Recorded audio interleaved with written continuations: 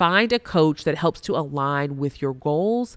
And if one-on-one coaching feels like a hefty out-of-pocket investment for you, explore group coaching and online resources. Trust me, the ROI on investing in coaching is monumental.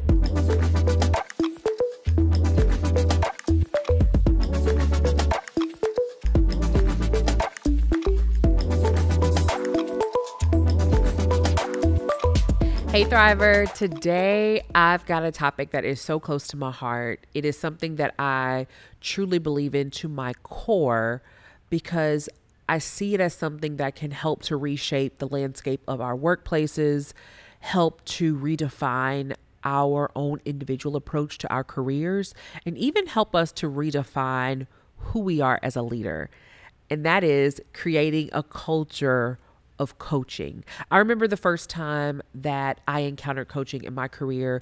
I was working as a marketer at Pfizer, and just in sidebar, like hallway conversations, a colleague mentioned having a session coming up with her executive coach. And I'm like, tell me more. And she says, oh yeah, it's the coach for the marketing team. And I'm like, wait, we have access to executive coaching?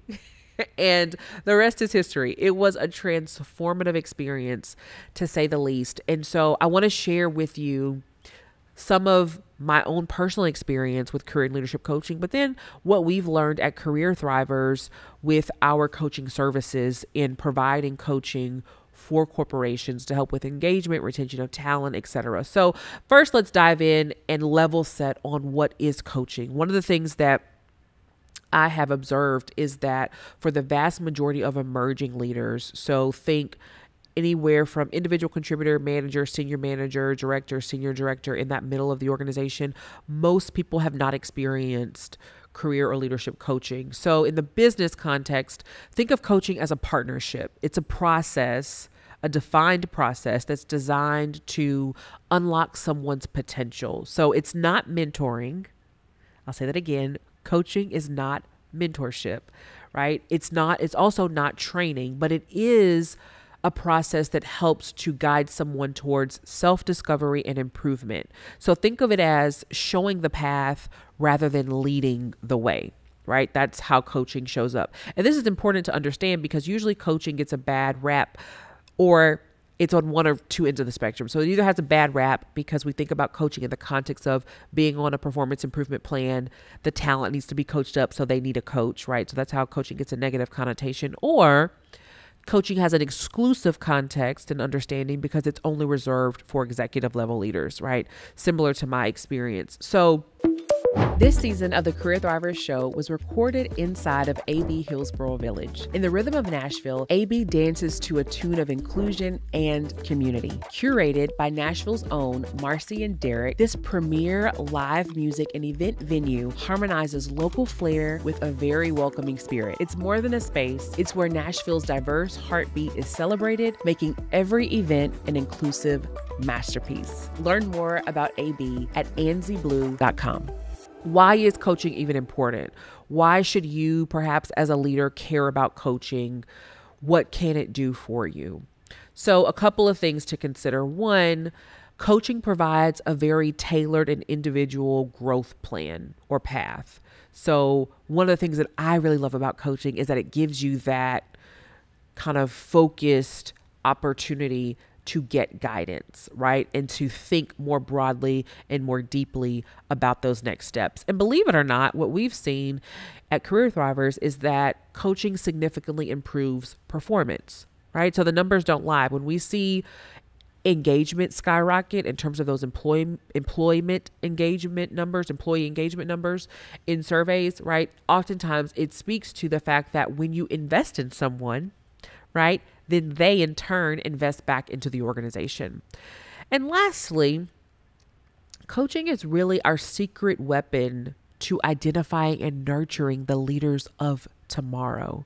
So if you are a leader of leaders or a leader of an organization, coaching is really a great advantage to leverage emerging talent, right? So if you think about situational leadership for a second, have you ever heard of it? Have you ever heard of situational leadership? It's this art of adjusting your leadership style based on who you're leading. And really it's at the core of what leading people is really about.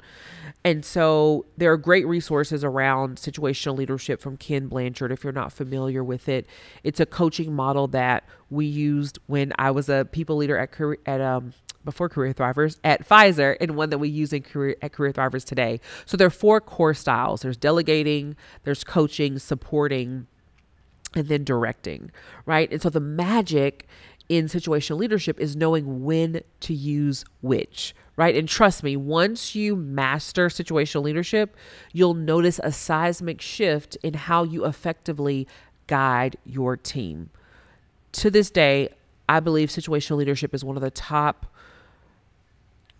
frameworks that really helps to guide people leaders out of their own ego. Because oftentimes we think leading people is about what's my leadership style, what's my leadership approach. Anything with my isn't leadership, right? Leadership is about unlocking the best in other people. So how do you weave coaching into your company, right? The first thing I would tell you is to start small, right? Maybe have a pilot program could be a great beginning. And remember, coaches can be internal and external, right? They each have advantages. Consistent feedback, though, is going to be at the top of the list here. So don't shy away from leveraging tech tools that can really make the coaching journey smoother. And I would say that's one of the biggest misses in some of the coaching programs that we see before we come in.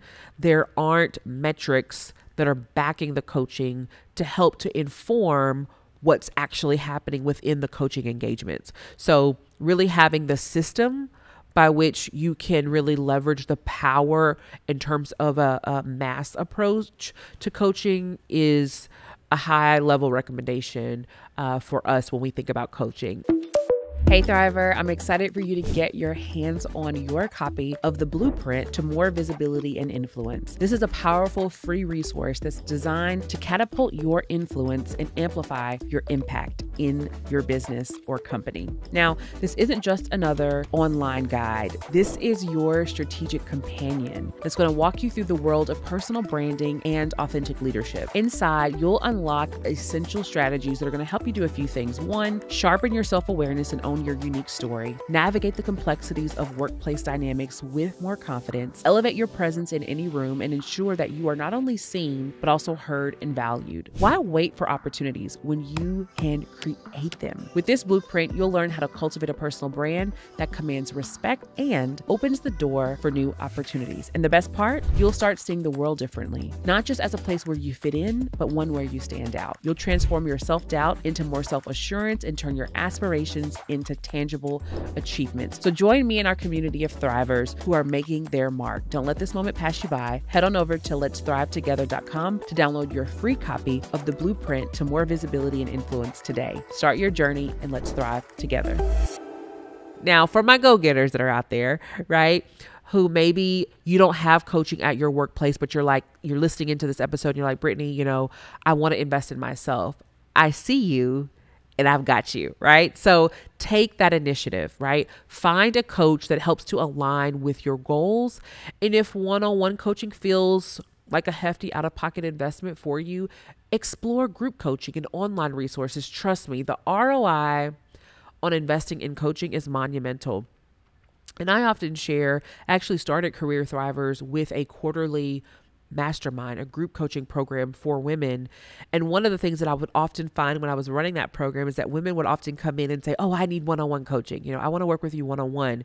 And then they would get inside the program and quickly recognize the power in vicarious learning, right? The power in sitting in a session and maybe me having a laser focused coaching session with one person in there, but them listening in, being able to extrapolate so many different lessons, right? So whether you're a leader or an individual contributor, I can't stress enough the game-changing power of a strong coaching culture, right? It's not just transformative to the individual person, right? To you as a leader, but in today's world, right? It's no longer a nice to have, but it's a necessary tool in your learning and development, in your professional development, in your career pathway toolkit to develop, retain, and advance talent.